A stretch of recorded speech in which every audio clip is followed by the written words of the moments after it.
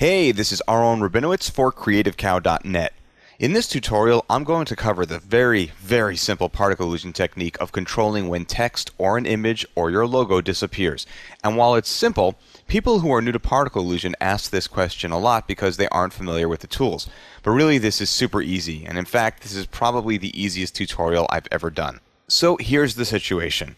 You have an emitter that brings up your logo or some text, as does the one you're seeing here on your screen. But at the end of the animation, the logo disappears. A lot of times people want to keep that logo up for longer, but they have trouble. The big mistake people make is trying to keep the logo on screen by playing with the emitter parameters. This can be painstaking because altering those already animated parameters is difficult and can throw off the entire emitter animation too, ruining the effect. Instead, let's try something different. In my library window, I have a new emitter. It's about as basic as it gets. You can find this new emitter in the blank library that comes with particle illusion. Now I've copied that library and I've added my motion graphics emitter to that library as well.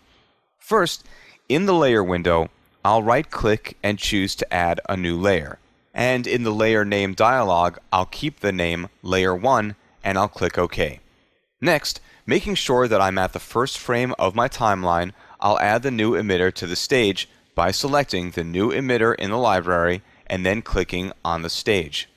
Then, just to make sure it's centered, in the timeline and graph area, which is currently showing me the value for position, I'll right click and from the pop-up I'll choose Reset, which resets the position, centering it. Just note that you may not need to do this in your project. It depends where you want the logo to be. Mine happens to be centered, so that's why I'm doing this.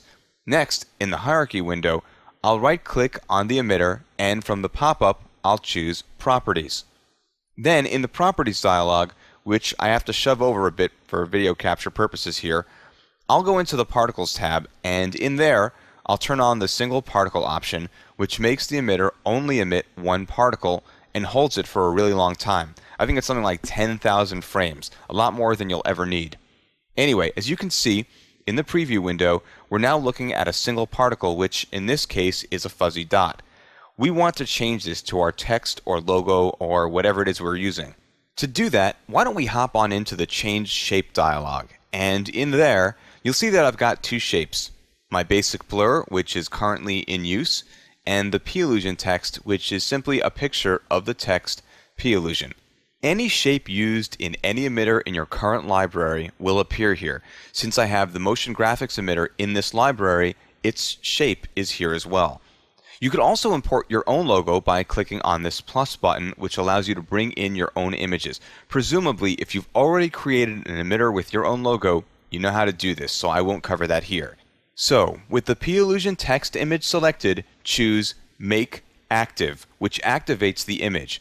If we look in the preview window, we can see it's going to need some basic work, such as resizing, but we can do that outside this dialog.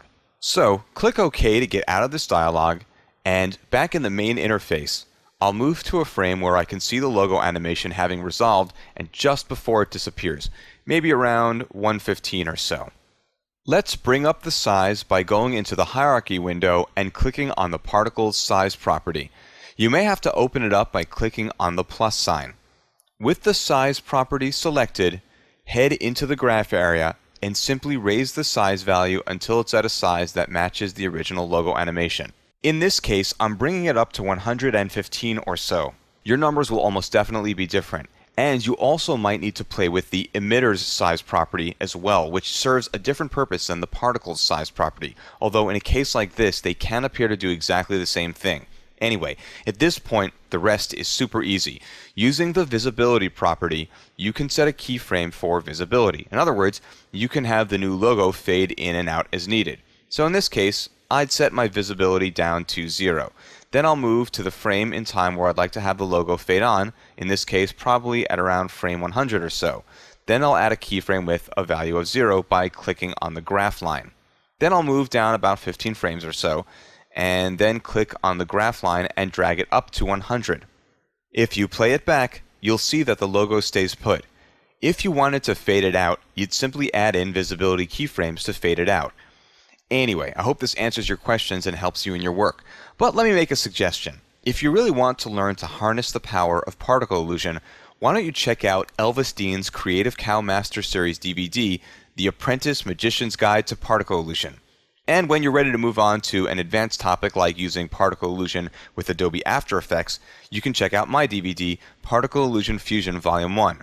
You can find those DVDs at training.creativecow.net, where you can also find a bunch of other great training as well. Once again, this is Aaron Rabinowitz for creativecow.net.